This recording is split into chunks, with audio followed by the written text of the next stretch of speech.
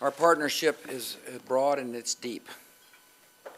Australia and America are working together to expand trade and to counter threats of nuclear proliferation, to make the latest energy technologies available to all nations. In the global war on terror, we have no better ally than Australia and John Howard.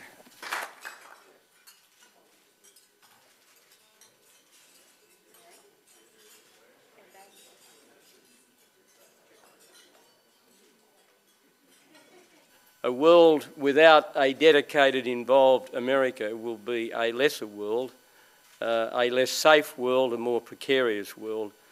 And if I have a single message for the people of your great country, and that is the world continues to need America, the enduring friendship of the people of Australia and the people of the United States.